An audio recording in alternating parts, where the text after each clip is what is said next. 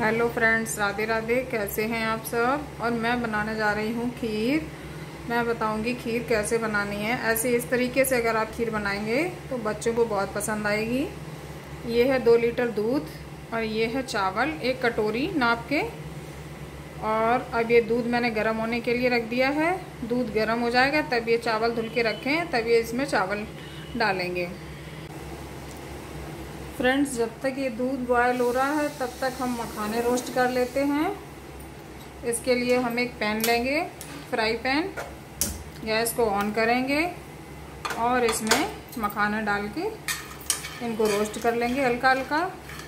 जब ये रोस्ट हो जाएंगे तो इनको निकाल लेंगे किसी बर्तन में। और दूध अच्छे से बॉयल हो जाए तब हम इसमें चावल डाल रहे हैं।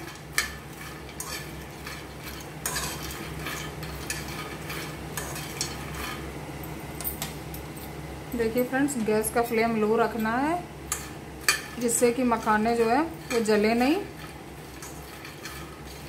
इसमें मैंने ना घी डाला है ना रिफाइंड डाला है, सिर्फ मखाने ही रोस्ट कर रही हूँ।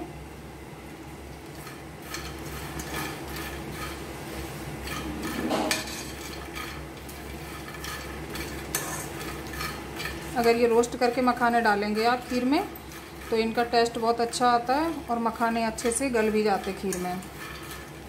बच्चे बहुत पसंद करते हैं ऐसी खीर को।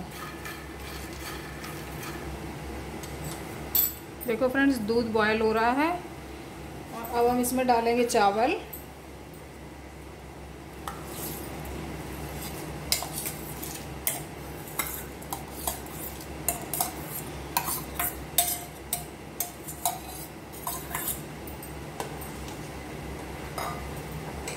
अब हम इसको बीच बीच में ऐसे चलाते रहेंगे। ये एक साइड में हमारे मखाने रोस्ट हो रहे हैं, एक साइड में खीर पक रही है। दूध में मैंने चावल डाल दिए हैं और उनको बीच बीच में ऐसे चलाते रहना है। देखिए फ्रेंड्स, मखाने रोस्ट हो गए हैं। अब हम गैस का फ्लेम ये बंद कर देंगे, फ्राई पैन जिस पे रखा हुआ है, और खीर को पकने देते हैं।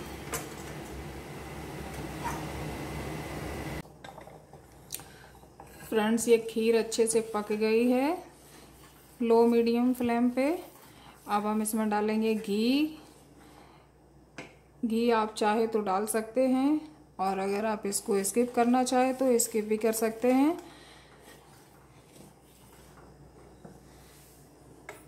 मैं दिखा रही हूँ क्या क्या डाल रही हूँ मैं खीर में। ये डाल रही हूँ मैं इसमें गरी। ये मैंने कद्दूकस करके, बारीक गरी नहीं की है, मैंने स्लाइस करके इसको छोटे छोटे पीसेस में कट कर लिया है। ये हम डाल देंगे इसमें गरी। और ये डालेंगे रोस्ट किए हुए मखाने।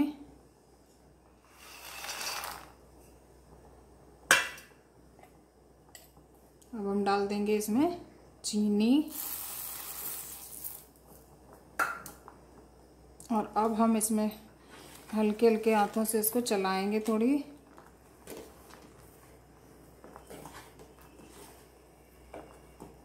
इसको मैंने चला दिया। अब हम डालेंगे इसमें घी।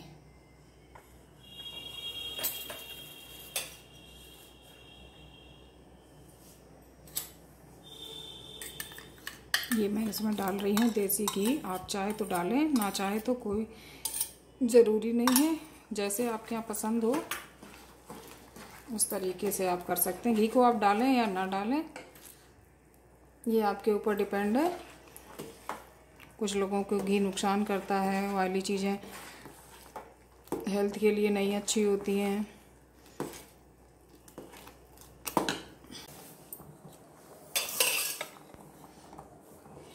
देखो फ्रेंड्स, खीर कितने अच्छे से पक गई है। इसमें मैंने जो भी ड्राई फ्रूट डालना था वो मैंने डाल दिया। इसमें मखाने और गरी पड़ी है, घी पड़ा है और चीनी।